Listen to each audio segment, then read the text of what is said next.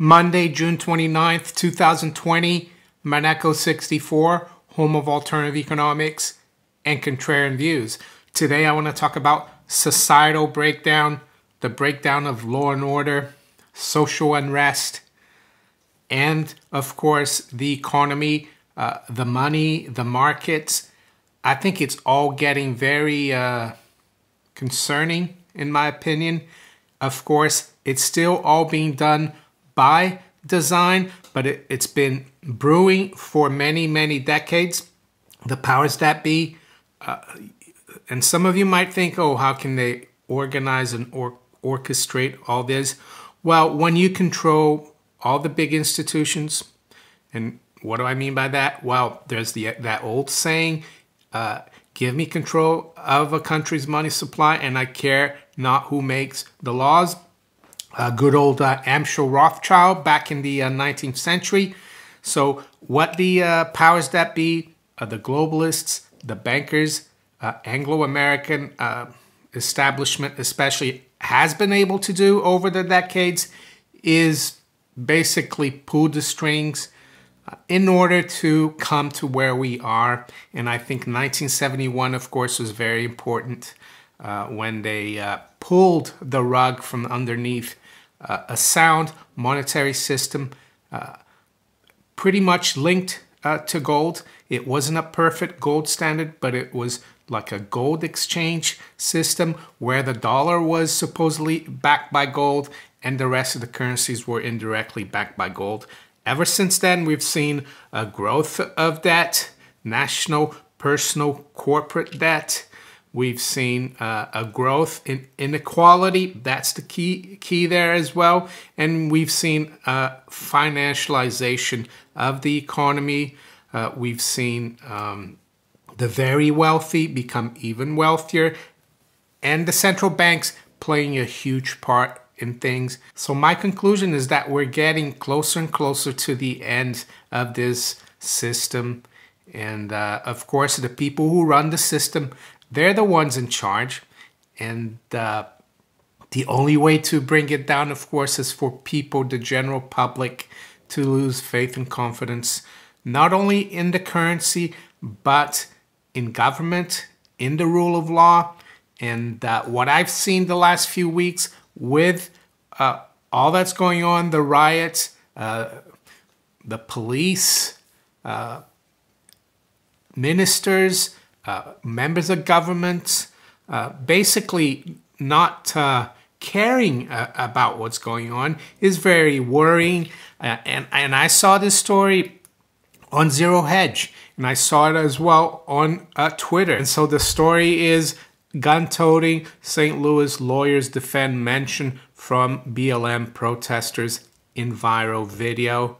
So those of you who thought you could be safe behind a gated community, a private gated community, think again. This is what happened here. These protesters invaded a private gated community, and this couple had to defend themselves. I think the husband was carrying an AR-15. It's pretty amazing. This is happening in the United States. And is it happening here in the UK? Not yet, but I think we should be worried. Am I trying to be alarmist? No. So what's the lesson from this? Well, you need to be low-key. As I've said in the past, if you look at where these people lived, these lawyers, it looks like a palace. So I think even the very wealthy have to be worried now after seeing this, that there was no one there to stop these people invading private property, right? Because that's what it is. And I was thinking about this. This is a fall of empire. Not only America, but the Western world, and I'll come to the Western world in a second. And lo and behold, at the end of this article, Zero Hedge published this tweet here that someone made about the guy that was defending his mansion in St. Louis. And he put the painting of the fall of empire. This is a famous painting here. I think it's about the cycles of society, how they start from agrarian, then into the city, they become a power, and then it falls. Everything's burning. So this is a really good symbolic picture here. Someone's put that guy there. And I was thinking about that picture, which is quite interesting.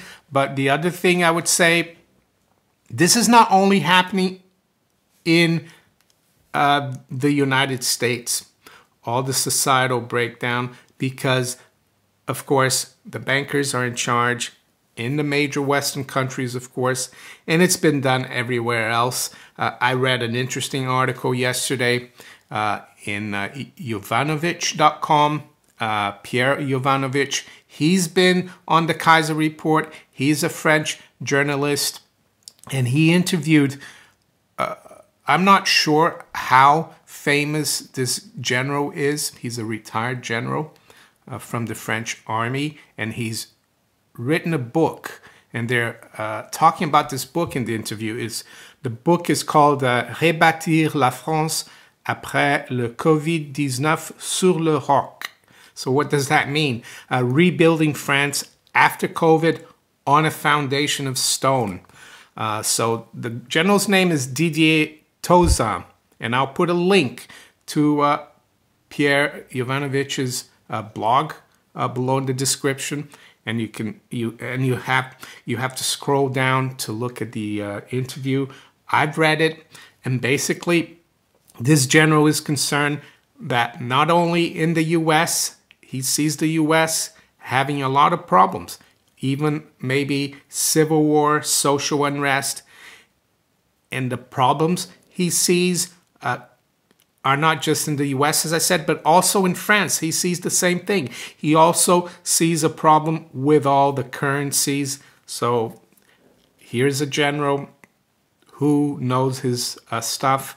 Of course, he was trained to look at the worst case scenario. That's what he says in the interview. He said we could have famine, even in France, because of a collapse of the euro or a collapse of the dollar. It could trigger those things. He's already saying that people are queuing up at food banks in France. It's not just in the U.K. and in the U.S. It's in all these major countries. And he was saying the interesting thing about the food banks, it's not people who are homeless. These are people who normally don't have problems getting food. So I think we need to batten down the hatches. I think we need to sit through this crisis. It's not anywhere near being over. I think the powers that be, the people who run the World Economic Forum, the people who said they're going to use this crisis to bring a reset, they want this to play out so they can bring a solution. And they can only bring a solution and people will accept it only when things get really bad. So unfortunately, I don't have better news for you. So what do I mean by batten down the hatches? Well, I think it's not the right time right now to plan things, let's say to move to another place, to the countryside. A lot of people have been talking about that. Get out of the cities. I think it's too late. I think you just need to be careful out there and hold on to what's valuable to you. I don't have to tell you what that is, of course, in terms of savings. So, yeah, it's not looking good. The only hope is that this crisis just goes away, but it doesn't look like it will to me. And talking about prices and food and famine, and I think that could be a next problem for people. And there's been a lot of people talking about that. There's an article today in the FT, and it says, prices are rising faster than official figures suggest. So the same people who are calculating the death numbers, the case numbers for this health crisis, apparently are not really calculating the CPI, which is the consequence of inflation, right? They call this inflation, but we know that inflation is the creation of money and credit out of thin air that leads to higher prices. But be as it may, let's have a quick look and see that they're underestimating how fast prices are rising. And this is from mainstream professors and economists. So I would say it's even worse. You need to really go to shadowstats.com to see how really bad it is in terms of prices rising or the consequence of inflation. So it says ONS put too much weight on goods and services unavailable because of COVID-19. So they've kept the basket for the CPI and the RPI the same as usual, even though things are not the same. And basically this article is saying that's why the CPI that the Bank of England is supposed to target came out at 0.5. They think it should be more like 1% or even more, a little more. So I won't go through the article, but that's what the article is saying. So that's the next big problem as well, because if people lose faith and confidence in law and order, and law and order is administered by the state, by government, and who administers the currency, national currency? Well, it's the same institution, the state. Central bank is part of that. And when people lose faith and confidence in the state to administer society, they will lose faith and confidence in the currency. And that's when you get the demand for the currency collapse. And when demand for the currency collapses, you get the demand for tangibles going through the roof. And those are the seeds of hyperinflation. So be careful, I would say. And especially if you listen to people like Mr. Dent, who might be right about a collapse of the economy, but he could be wrong about the fact that currencies will survive, fiat currencies will survive. So we could have an implosion, collapse of all the economies, which I think we're having anyway, and a collapse of the fiat currency. And that's why you need to be intangibles. Let's look at where the markets are this morning. Does it really matter? Well, let's have a look. They're still out there. There's still people trading. It's 8:32 a.m. London.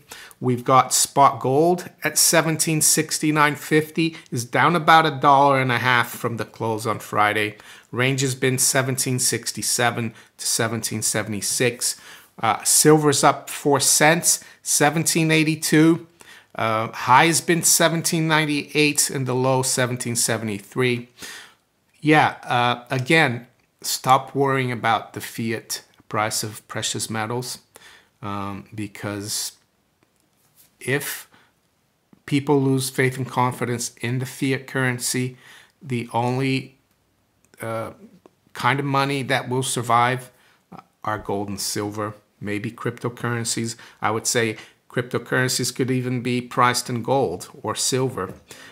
So yeah, I think it's the time to stop worrying about the price, stop worrying about trading gold and silver, even though you can trade still gold and silver if you want, and make profits in the fiat currency that people, in my opinion, are going to lose confidence in. But that's up to you. The Dow is up 136 points, or 0.5%, at 25,157. So how can the stock market keep going up when this is happening? Well, maybe some people think that having claim to real businesses when everything around them is collapsing could be a good thing. Who knows? The S&P is up 13 points at 3,026. The NASDAQ 100 future is up 22 points or 0.2% at 98.78. So now NASDAQ underperforming. The dollar is a little weaker here. We've got the pound up 0.2% at 123.59. We've got the euro up 0.25% at 112.50. And the dollar is unchanged versus the yen at 107.18. WTI crude is down 1.6% at 37.89. To finish off, the 10-year yield is up 1.3 basis points at 0.65. So still quite subdued, the 10-year yield. That, of course, is moving with the stock market right now. As the stock market goes down, we're seeing yields go down and people buy government bonds. But pretty quiet right now, the bond market. So there you go. I don't want to be alarmist, but my hope is that this all goes away, but it doesn't feel like it. Even here in the UK, we're having problems, riots, we're having violent protests, we're having the police act similarly to in the US. A lot of police are not really cracking down on these protests. Even in France, the general I was talking about earlier, who did an interview with Pierre Yovanovitch, he was saying that when the Minister of Interior, Mr. Castanet, criticizes the police publicly, he says because of these protests, and he's not like sacked, he thinks it's a really bad thing that the police is not being backed up by the Minister of Interior, is not being given support, and he thinks that's planting the seeds for more societal disorder. So we really need to keep an eye on things. I think, unfortunately, things are going to get worse. So there you go. If you enjoyed this video, make sure you hit the like button, share it far and wide. Think about subscribing to my channel if you haven't yet. And you can also follow me on Twitter, Facebook, Parlay, and all these other platforms below here. I wish you all a great day. Take care. Bye.